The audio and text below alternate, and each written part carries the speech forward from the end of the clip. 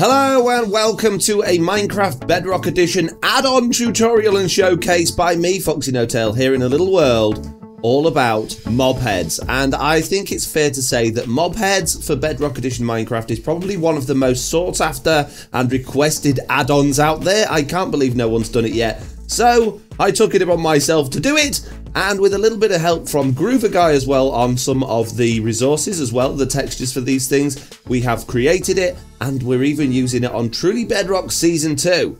Okay, so these things that have been created are not variations on the vanilla skulls and heads that you can get from the vanilla games. Very much like the Vanilla Tweaks Mob Heads pack that you can get for Java edition of the game, they are basically just retextured skulls, and you can put them on your head and things like that. For Bedrock Edition, that's not possible. So what we've had to do is create entire new entities that do, basically they're just entities that are in the world. So let's grab this drown head, for instance. We can put it down and we can put it on blocks and things like that. We can put it on the side of blocks. We can put it wherever we want, really, but we cannot put it on our head. It's not a skull, so we can't put it on our head. But what we can do, because, you know, Bedrock Edition's a little bit upside down and back to front, we can sit on it. We can use it as a chair, okay? We can't put it on our heads, but we can put it on our butts, if you like. Or we can put our butts on it, whichever way round you want to look at that. So there's a few differences. So what does the pack include? Well, we've got a whole range of mobs. We have every single mob in the game except for the Wither Boss, because I forgot to do that, basically. But that will be coming in an update, so don't worry. And the Toast Bunny, because of the way the game works, we can't get the Toast Bunny heads, and we can only get white sheep heads. Now, we'll get a white sheep head from any type of sheep, but we can't get the coloured one just because of the way the game structures the sheep. Yeah, it would be a massive rewrite for me to do that, so I'm not going to do that. We're just going to have white sheep heads for now.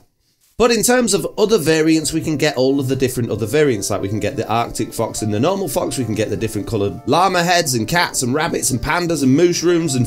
oh yeah, we can only get the one tropical fish type as well. But, you know, there's loads and loads of variations. Now, if I go to my creative inventory and type in head, you'll see just how many heads there are. And you'll see that there are a different head for each different type of villager. And not just each different type of villager, but each different type of villager from the different village biomes as well. So most of them will look exactly the same. There's hardly any that have the biome variant. But in the future, we might change the resources so that they will actually look like they're from the different biomes. That's great, Foxy, but how does it work? I'm glad you asked. It's very simple. You get a mob, hey cow, like that one over there. You grab yourself a sword. Now, it will work with any type of sword or weapon as long as whatever it is you're killing gets killed by the player. It will, if your chances are right, it will drop a skull. Now, things like pigs and cows, there's a very, very, very low drop chance because they're easily farmable. Now, things like villagers, there's a very high drop chance. So let's grab a villager. Give myself a little bit of strength there just so that I can, yeah, kill him in one shot. A villager will drop its head every single time it is killed, basically just so you don't go around murdering all of the villagers and having like OP villager breeders trying to get all the different variants. But you would have to kill an absolutely ridiculous number of cows in order to get a mob head, unless you're really, really lucky. You know, the chances of getting a cow head are very low because they're easily farmable and you generally tend to kill a lot of them. But there we go, look, we did get a cow head from that, which is fantastic. The looting enchantment will increase your chances of getting these, and in terms of the chances, the rates at which they'll drop, I've used the exact same rates from the Java Edition Vanilla Tweaks version. So thank you very much whoever did the Vanilla Tweaks pack or whoever worked out the chances for that. We've basically copied and pasted those. So yeah, which saved a little bit of work, to be honest with you, and also meant that the two packs are in line with each other in terms of how often things will drop. Now, we've also got some unique styles of head. You might have noticed from the villager already, they're not all just little boxes. We actually have the 3D effect on quite a lot of the mobs. The witch, for instance, I really like because she's got her pointy hat, and the ravager there with its horns as well. Well, there are a couple of other things to mention about this pack, and I've already mentioned that the Wither Boss will not drop a head, and neither will the Toast Bunny because of the way the pack's coded, and also about the white sheep heads. We can only get the white coloured sheep heads. Another thing is the fact that anything that is a variant, so any mob that has a variant, kind of like a mushroom, for instance, and there's a perfect example. anything that has a variant, the babies will also drop loot now as well. And that's unavoidable, sadly, the way I've had to code the mob heads into the pack. We've changed the entities, so when entities have a baby, let's see if we can get a baby mushroom. There we go. The babies will now also drop loot. They won't drop XP, but they will drop like beef and leather and stuff like that if it's a baby mob, which is a shame. It makes the game a little bit more OP in regards to baby mobs, but there's not a lot I can do about that. I think that's something we can easily overlook for the mob heads. So we can do a few things with armor stands as well, as you might expect. Now, they are not like the player heads or the skulls. You cannot put these things directly on an armor stand. Let's pop an armor stand down. If I click on it, it's not going to go on the armor stand. It's just going to go in its hand, because these are not the skulls. These are their own unique entities. So how do we get them on the armor stand? Well, it's pretty easy. Let me show you. First of all, you need to put down a slab. You can put it on the ground, or you can put it in the ground like that, and then you can drop your armor stand on top of that slab like that. And if you wanted to do it rotated, you could put it down at an angle like that. That's absolutely fine. Then just stick a few temporary blocks up behind them until it goes above their head height, just like that. Then grab whatever head you want on the armor stand and move your mouse or move your cursor until you can actually get the outline around the block in the background, and then just click on it. So, and if you want the mob to be facing a different direction from the armor stand, just pivot yourself around and you can do it like that. And then let's put that one on there, and you'll see that they line up with the armor stand only when they're on slabs. If we move that slab, it's not going to line up with it anymore. And then you can dress and pose your armor stands like normal, but bear in mind, if you put a helmet on there, it's not always going to line up, particularly if you've changed the position of the head, but you could potentially make some quite interesting things out of there. And I suppose I ought to tell you how you actually pick and place these things and sit on them, otherwise I'm going to get a whole bunch of comments from people asking me how to do it. To put them on the ground, just right click on the ground like you would any item or block. To pick them up, you need to shift and click, and they will pop off the ground and they will turn back into their entity form. And to sit on them, just right click on them without pressing shift, and you will sit on it. And just like a boat or anything else, if you hold shift or press the space bar, you'll get out of it. Obviously on mobile, that's going to be different. And yes, this should work on mobile and Xbox and console and all those sorts of things. I can't imagine why it wouldn't. It's just how you get it on there. That's up to you. Now, there are a few things to bear in mind with this pack, because this is effectively an entity, and what you're holding in your hand here is that entity's spawn egg. If we put down a mob spawner, for instance, and put that head inside there, it will start spawning the mob heads. So like when we're using this on Truly Bedrock, that's banned. We're not allowing that. That's against the rules, because otherwise you can just farm all of these mob heads, which is not great. And because Bedrock Edition is, you know, the game that it is, there's a few bugs in it when it comes to these things that makes actually dealing with them a little bit tricky. For instance, if I put this down, although it's got no collisions, I shouldn't be able to push it around or anything. You can actually hook it with a fishing rod if you can get your aim right. There we go. And when I flick it, it's just going to go up. It's going to go up and up and up and up and up and up and up, and it's never ever going to stop, and it's going to go through blocks. So even if it gets underneath a block, it's going to keep going up, and that's going to keep going up and up and up and up and up until I log out of the game. Once it gets unloaded and then I log back in again, it will stop. It's not going to go up anymore. But if you don't unload it and it keeps going, once it gets past 255 in the sky, or Y level 255, it will despawn.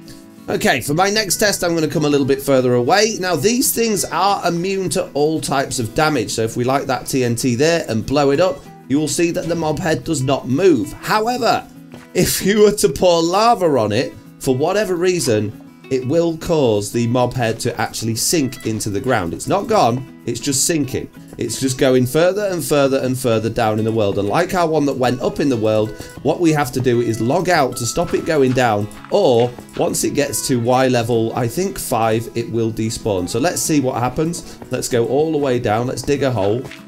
Okay, so here it comes. It is coming down to the bottom of the world. I've given myself a bit of cheeky night vision so we can see it going down. And look, I just found diamonds. So it should, once it gets to Y level 5, just disappear. And there we go, it disappeared. And the reason for that is that you don't want it to be able to sink into the bedrock and not be able to get rid of it. And also, if you've got people on your realm or server or whatever that have decided they're going to be flicking all of these things into the sky or pouring lava on them to grief them, they're not going to take up the mob cap and basically cause you loads of lag. They will despawn.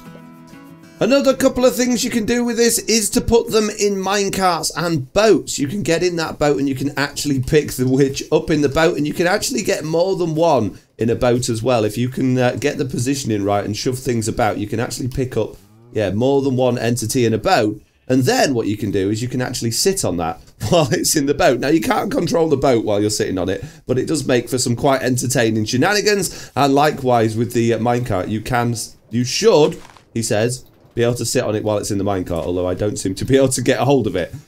There's one more thing I want to add to this before we go, and that is if you add on this TB add-on by DanRobzProbs for custom armor stands, we can do even more fun stuff with this. And basically, Dan was kind enough to make us an armor stand pack, which means that we can do a few different things with some armor stands, which actually makes them really good fun. So first of all, we can give the armor stand a golden carrot and make it turn invisible.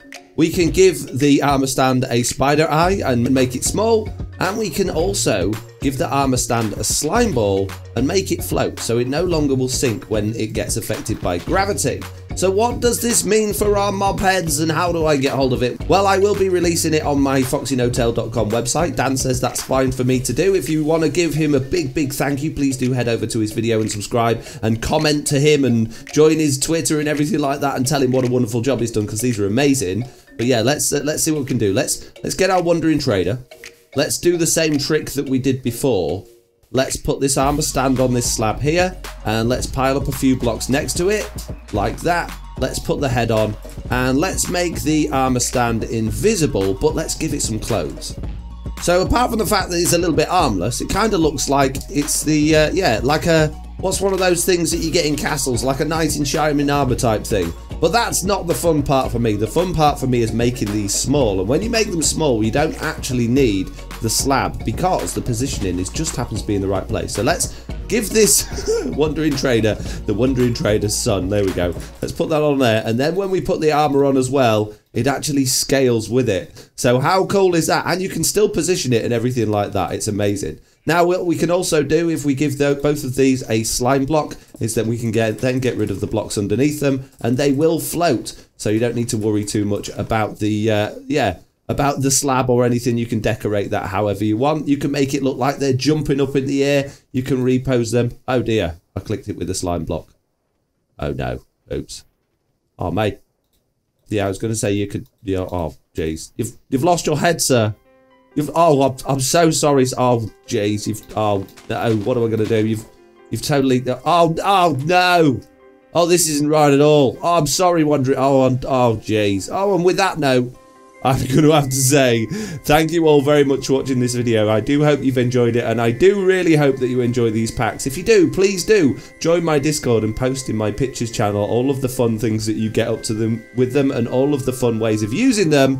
I can't wait to see them. I'm certainly having a great time playing with them on Truly Bedrock Season 2. Anyway, that's enough from me. Thank you all very much for watching. I hope you enjoyed this video. If you did, please do leave a like. If you haven't already, please do consider subscribing. I'll see you all in the next one. Bye.